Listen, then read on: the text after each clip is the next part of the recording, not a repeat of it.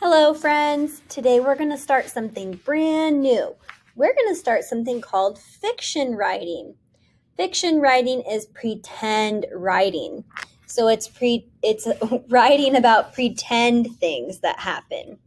I'm sure you've read lots of fictional stories before about kids who go on adventures or animals that go on adventures. Today we're going to be able to write our very own fictional story. There are three main things that we want to think about when we write a fictional story. We want to give our character a name. So we want to pick a character. It can be a human, it can be an animal, it could be a boy or a girl, or somebody like a grandma or a grandpa, or it could be a frog, or it could be a dog. So you can think of any kind of character that you want. For me, I chose a little boy named Bobby.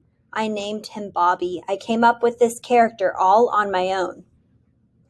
Then you need to imagine a place.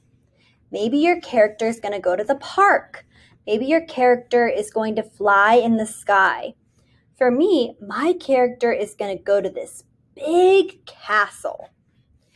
Then you need to imagine an adventure. My character is going to go into the castle and try to get all of the treasure from this dragon right here. Your adventure might be something different.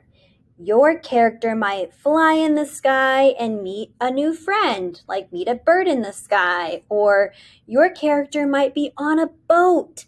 They might be going on an adventure out at sea.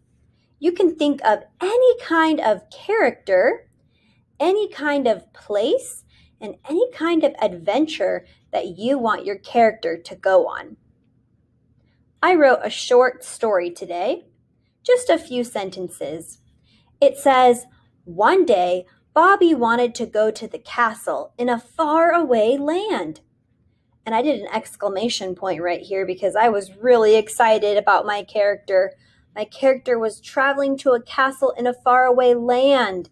And remember, we put exclamation points at the end of a sentence whenever we want to express excitement. My next sentence says, he wanted to get the buried treasure from the scary dragon. Now, I didn't finish my story because I kind of wrote a beginning to the story. I wrote why my character was going to go on an adventure, but I didn't write a middle and I didn't write an end. So I'm going to do that now. I'm going to write about what exactly happened to Bobby when he went to the castle.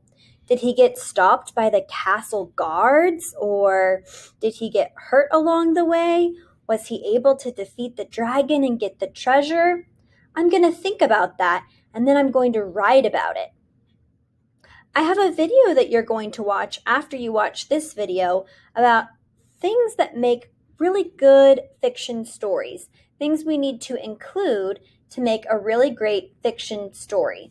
So when we write a fiction story, we want to make sure we have our characters, we have our setting, which is where the story takes place, and then we have what the character is doing, like Bobby, who was going to defeat the scary dragon. You also want to make sure that you give a beginning, middle, and an end of your story. If I stopped my story right here with this sentence, he wanted to get the buried treasure from the scary dragon, then you might be thinking, did he ever get the treasure? Was he able to do it? Or what happened on his adventure? These are some things you're going to think about today as you're creating your very own fiction story.